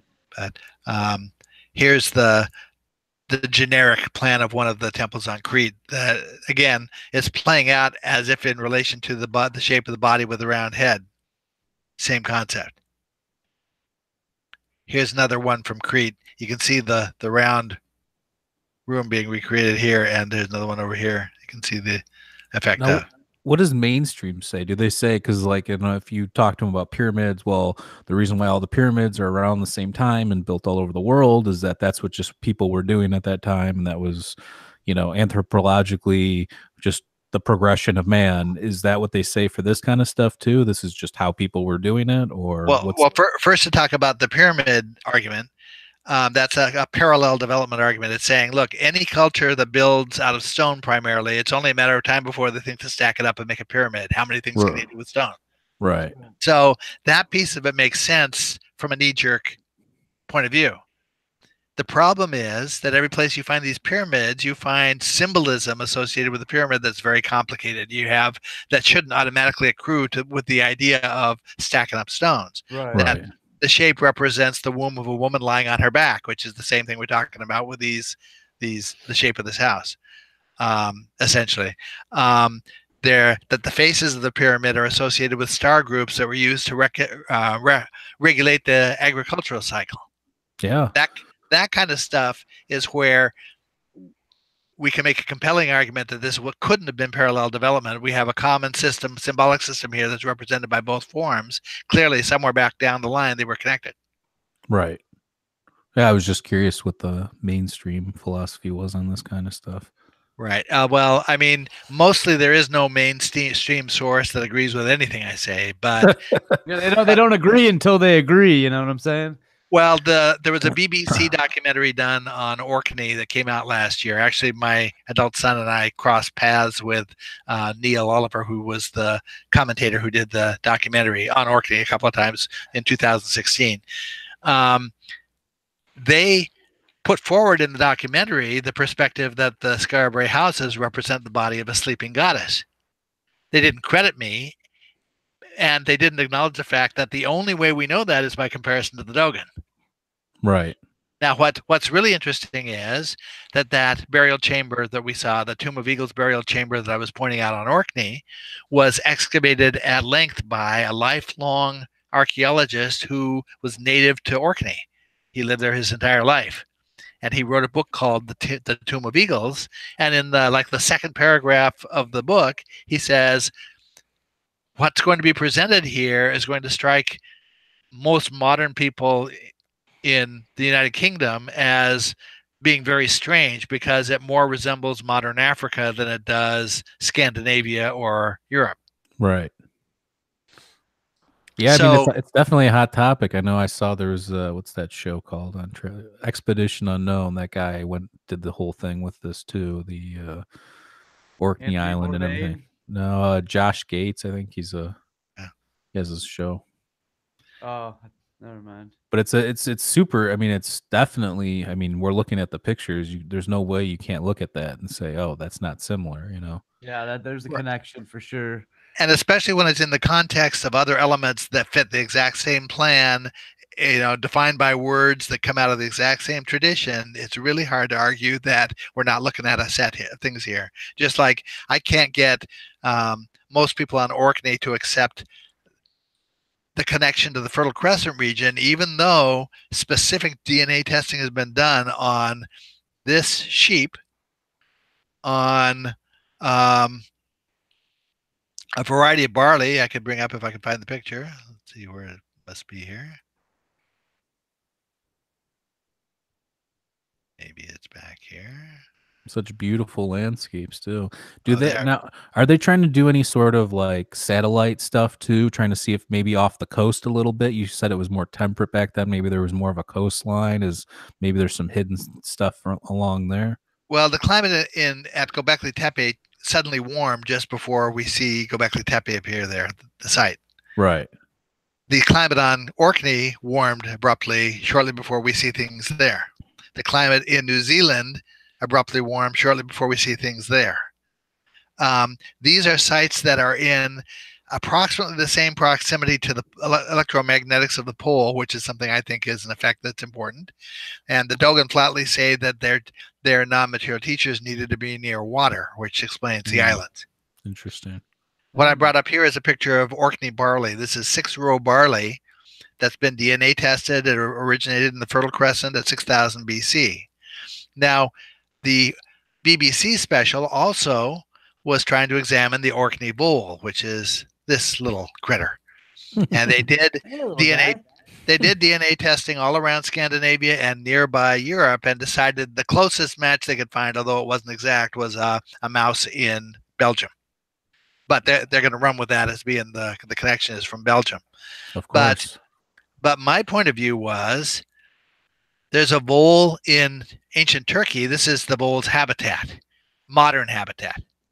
You can see that it survives in Turkey. It survives down into Palestine, at the tip of northern Africa, And my guess is on Orkney, which is way over here. Mhm. It almost lays out a path of transmission by sea for the tradition.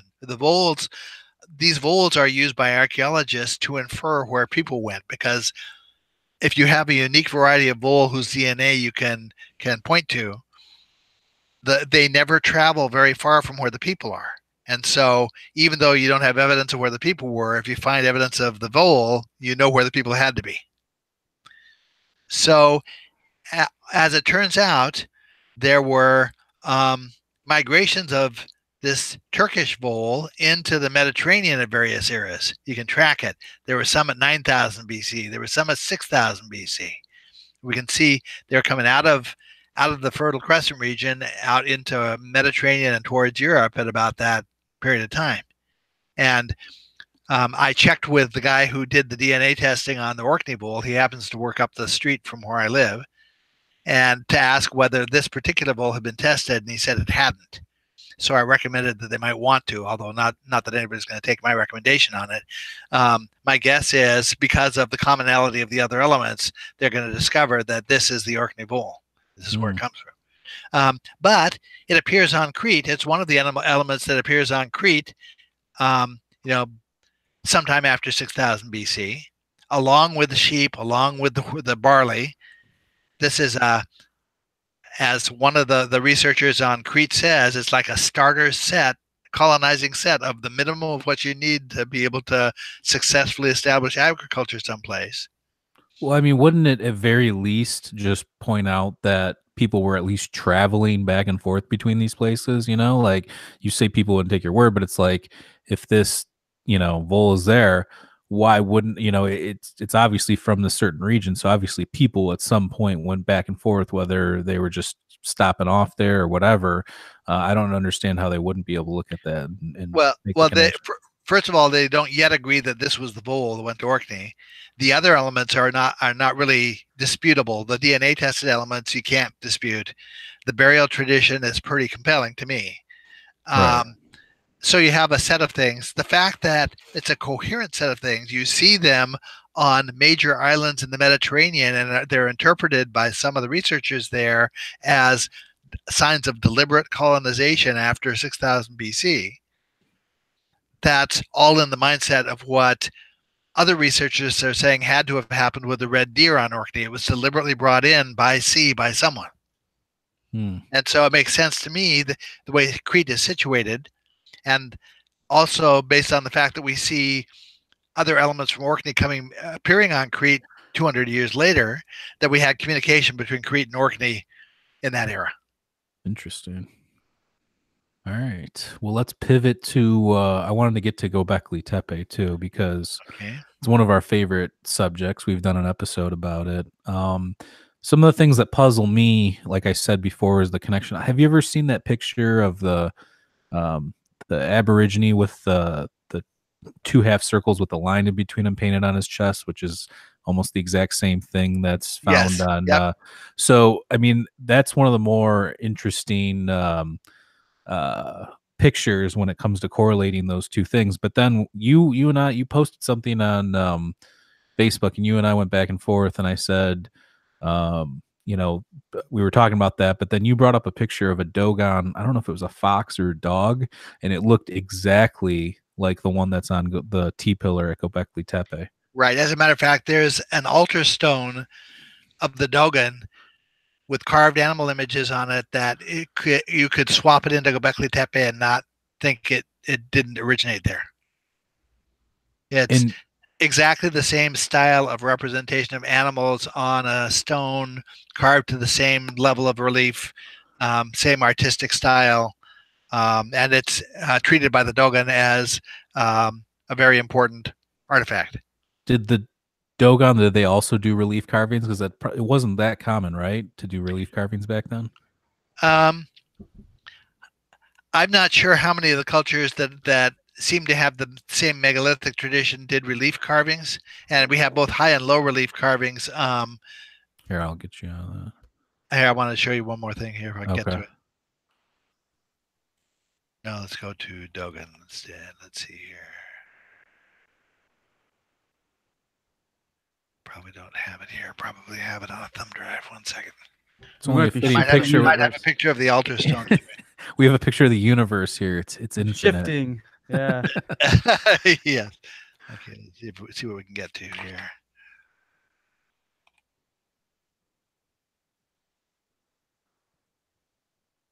I mean, yeah, this is interesting stuff. This is some of my favorite stuff to talk about. I mean, why talk about normal everyday stuff when you can talk about this? Let's see if we have it here. There it is. Well, there's the Dogon altar stone. Now, how similar is that to the Gobekli Tepe carvings? We see how similar. Here you have a picture of a person with his arms in the same kind of embrace shape as you see at the edge of the pillar, Right. at Gobekli Tepe. The same figure below him that you see below the belt of the figure on the Gobekli Tepe pillar. It's very much the same stuff.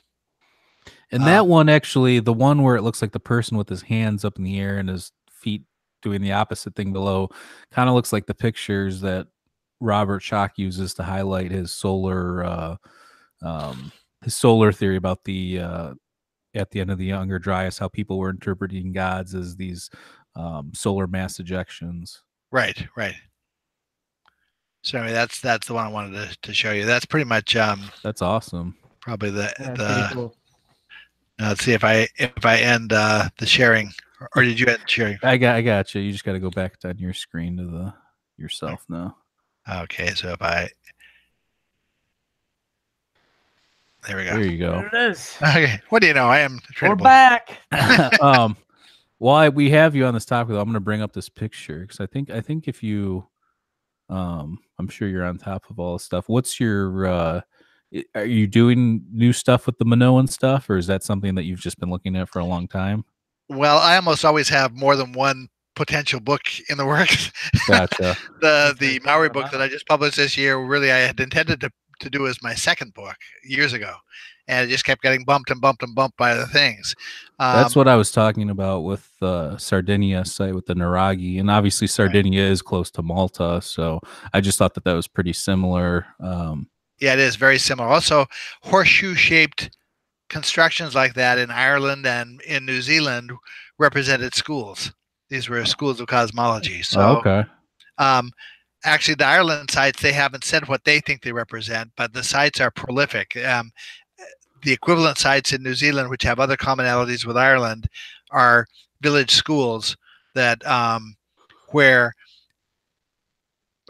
candidates for the priesthood are taught. They're called in Maori culture, the firstborn child of every family has the option to become a priest if they want to. Oh, wow, that's great.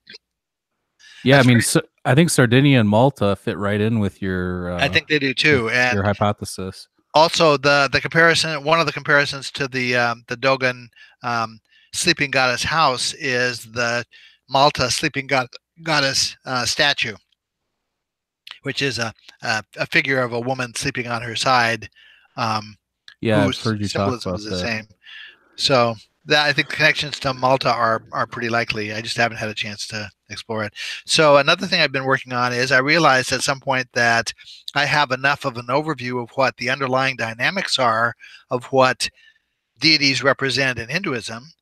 I could theoretically take a look at all the variant versions of the myths, the creation myths of, say, Ganesha, the elephant god, and with an eye towards which ones accurately define that dynamic, and then reframe an origin myth for Ganesha with all the right elements put together.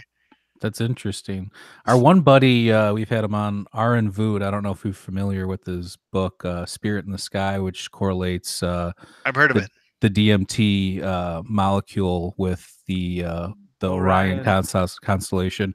But there's he has these correlating pictures in his book to the brainstem, and one of them's Ganesha. And Ganesha, if you saw a side-by-side photo with the back of the human brainstem, it's like uncanny, almost like they were cracking heads open and looking at the structure. But I just thought that was kind of interesting. No, that's very interesting. So I always have things going on. So one of the possibilities is that I'll set aside the things I wanted to work on and sit and write about the Minoans, because that's of a lot of interest to me, and it it's a connecting piece between the two books I've already written. So I might choose to do that next. We'll just see what happens. Are you big into synchronicities? Like when you write these things, does one book lead to another, or do you have an idea before, or you start working on one, and if different pieces kind of unveil themselves? Or I'll give you an example of the way it plays out for me. Before I wrote the book, about a year before I published the book Point of Origin, which is about Gobekli Tepe, I thought I was researching a half a dozen questions on language for colleagues and friends. And so I had been sort of independently looking through, trying to find resolutions to certain questions based on the Egyptian hieroglyphic dictionary for these people. One morning in July, all 6 of the questions resolved at the same time with words that fell on the same page and same column of the Egyptian hieroglyphic dictionary. interesting. And the seventh word on that page was an Egyptian word for pillar that was pronounced just like a word that meant embrace. And I realized that what someone was trying to convey with those arms, those very cold carved arms that come down the side of the Gobekli Tepe pillar and wrap around the end of it, was the concept of an embrace. It turns out that pretty much every major concept, cosmological concept in the Egyptian hieroglyphic language is a homonym for a word that means embrace. Embrace is key to all this stuff. This is what this is about. An embrace of energies between the non-material and the material universes is where we're at. Now, at Gobekli Tepe, you have any number of enigmatic elements that nobody knows quite sure what they represent. There are perspectives from which every single one of them represents in its own way that concept of the embrace between the two universes, the energies of two universes. Even the concept of a sanctuary itself, a temple or a sanctuary, is the idea of the place where the non-material and the material come together in an embrace. Do you find all that stuff interesting, like the Knights of the Templar, the Ark of the Covenant? Are you into all that kind of stuff too, or that stuff is late for me, but I know I see connections to it, and when necessary or when helpful, I'll explore it. For example, one of the figures at Gobekli Tepe looks like an H, a carved H symbol. Yeah, the H it block. appears a couple of times on the Gobekli Tepe pillars. I found an article in the Masonic New Age magazine from, I think, 1912 or something, where the whole point of the article is to describe what the Masonics understand that H shape to represent, which is the embrace of energies between the non-material and material universes. So one represents two pillars with the two pillars with right. the now connection that's between the same body configuration as Kepler, the dung beetle. If you look at the lines on the back of a dung beetle in Egypt, you get that same configuration. It's the same configuration. One of the figures on that Dogon altar I showed you was what's called the Kanaga. It's represented as a mask normally for the Dogon, but it's essentially that same H-shaped figure that represents the embrace between the universes. Even the phonetics tell you that. Ka means embrace, Na means the feminine, which is non-material, and Ga is temporality. So the Kanaga figure represents the embrace of the non-material and temporality. So do you think all of this stuff, though, that you've been correlating, like, the Skara Brae and the agriculture and the moving around and everything, so you think that Gobekli Tepe is kind of, as of right now, the main source of all this stuff? Because I think isn't Gobekli Tepe the first sign that we have of agriculture? Yeah, it's the first evidence we have. But as I said, where the Egyptians talk about a first time and the Buddhists talk about the first time knowledge was passed to humanity by a Buddha, the Dogon talk about a time when humanity was restored to culture. And so implicit in the Dogon perspective is that there was high civilization before the Ice Age, and that the Gobekli Tepe era represents a restoration of humanity to culture, not actually a first time. Yeah.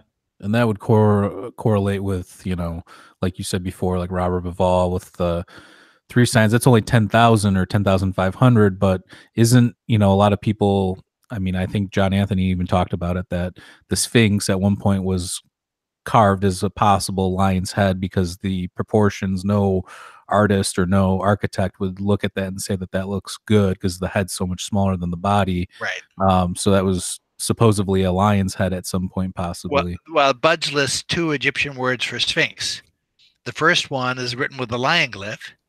The second one is written with a man-headed sphinx glyph. So it's clear from the way the words were formulated that at least the scribes thought that it had originally been a lion. And some people think that could even be, what, 20, 30,000 years old as well? Well, John was speculating that it might have been not this particular. If you think of the Great Year as a cycle, 25,000. What? You can go back. Yeah, 25. Yeah, right. Let's see. 25,920 or something like that. Yeah, 920. Yeah, that's what it is. Okay. Now pretty much all of the units of time measure in these ancient cultures I've been studying are factors, even factors of that cycle which is the cycle of precession. John thought that the Sphinx might go back to a prior cycle, and I can't argue that it doesn't. What I can argue is that the tradition of carving animals out of natural outcroppings of rock is consistent with the Shakti cult just after Gobekli Tepe. So if I had to guess, I'd be guessing that it was this cycle, but very early in this cycle. And because of the alignment to 10,000 BC, I'd say it had to be at 10,000 BC. And what about the water erosion around the base of the Sphinx? What year does Shock and everybody, at what point was there enough water, either rainfall or possibly a divergence in the Nile to create that? Well, Shock, especially his original estimates, were very conservative because he's a Boston University geologist, and he understands the value of not taking a wild stance on something. And so his original estimates were only a few thousand years back from when it's traditionally thought that the Sphinx was carved, like 2400 BC is when it's traditionally thought to have been carved. So he insisted it had to go back maybe closer to 6000 BC. I think his current opinion is that it could go back quite a bit further than that. I don't know whether he would go to a previous cycle or not, but I know that he imagines it could go back quite a bit further than 6000 BC. Interesting. Do you think there is a Hall records, whether it be under the paw of the Sphinx or? I think there's no doubt that there are chambers under there. I think they've demonstrated that with soundings. There are chambers filled with water down there. We have a number of different pictures of what are supposedly entryways to the side of the Sphinx and to the top of the Sphinx's head. There's a famous balloon image of taken from a hot air balloon in the middle of the 1800s. Of the Sphinx's head, and on top of his head is a round sun glyph shape with an entryway to the center of the sun glyph. I'll have to check that out. So, there's all kinds of shit going on there. If we want to go back to shared mode, I can show it to you probably. But yeah, I mean, if you want, you can pull it up. I mean, I can send it to you afterwards. If you want. Send it to me. Do you think though? Like I was just mentioning the Hall records, but do you think there's some people that say, oh, the Hall records is the pyramids or is one of these structures and we just have to decode it or whatever? My friend Ed Nightingale's plan for the Giza Plateau demonstrates how the structures there relate to a whole set of scientific numbers. Yeah, and he's using circles and squares, correct, to outline the grid. Yeah, the basis of the plan is reconciling a square of 8 units per side to a circle with a diameter of 9 of the same units, and that's the traditional way of reconciling a circle with a square in ancient Egypt. It produces the equivalent areas. So his book lays out how very, very significant sets of numbers based on Platonic Platonic numbers and Platonic figures ends up producing what could arguably be a Hall of Records just enshrined in stone on the plateau. So that may be what was being referred to. There's also, I mean, Andrew Collins has shown that there are extensive underground caves under the plateau, and who knows what ultimately would be found there. Is that the picture you were talking about? No, that's not. Oh yeah, that was, yes. That came from, yeah. It's pretty cool. Yeah, it is pretty cool. All right. Well, do you have anything new in the works? Do you have anything coming out soon? Nothing immediately in the works. I'm on the verge of submitting another manuscript. This one, the working title is "The Plan of the Ancient Cosmologies," and it's an opportunity for me to discuss some of what look like the intentional choices that were made in setting out the symbolic system. Talking about how we can understand this as having come from a plan, because look, there are all of these elements, specific elements that we see everywhere, that only make sense in terms of someone having made a deliberate academic choice, or a choice from the perspective of a teacher, to use a device to help shortcut learning. Sure. And so that's probably the next thing that'll be submitted. And either Inner Traditions will publish that, or I'll publish that myself, one of the two. Awesome. After that, then, as I said, I could probably sit down tomorrow and start writing a Minoan book if I wanted to. I have lots and lots of material on Ganesha to be able to write a book about that leans towards that if I'd like. I think the Minoan thing would be great in the sense that we don't really know too much about the Minoans. I know Linear A and Linear B with the first languages that we would consider a first modern language. But in terms of like what you were just bringing up, the structures, and there's very little known. I know some people even think that that was the basis of Atlantis, was some of the sites of the Minoan sites. So I think, I don't know, I'd buy that book. Hell yeah. Yes. But thanks for coming on. Thank you very much for having me. Where can people check out your stuff? Obviously on Amazon, they can check out your books, but where? Right. My publisher is Inner Traditions. There's an author page for me there. There's also an author page through Simon & Schuster, which is the parent company. You can find my books on Amazon. If you walk into a Barnes & Noble, chances are there'll be one or more of the books there. My most accessible presence on the internet is probably through Facebook. I'm the only Laird Scranton on Facebook, and that's where people can message me or be in contact or whatever. There is a LairdScranton.com website, but it was a fan site, and I think that it's more or less defunct at this point. All right. Well, thank you for coming on. This has been awesome. I'm definitely a huge fan of your work and look forward to future work and getting even back to some of your older books that I haven't touched yet. But this has been awesome, and we look forward to maybe having you back on. I mean, I could talk about this stuff all day, and I know I had a whole other list of questions that we didn't even get to. So, well, thanks, Mike, and thanks, Maurice. No problem. No problem. All right. Well, there you have it. Yeah, Laird Scranton, Cheers. folks. Thank you. Thanks.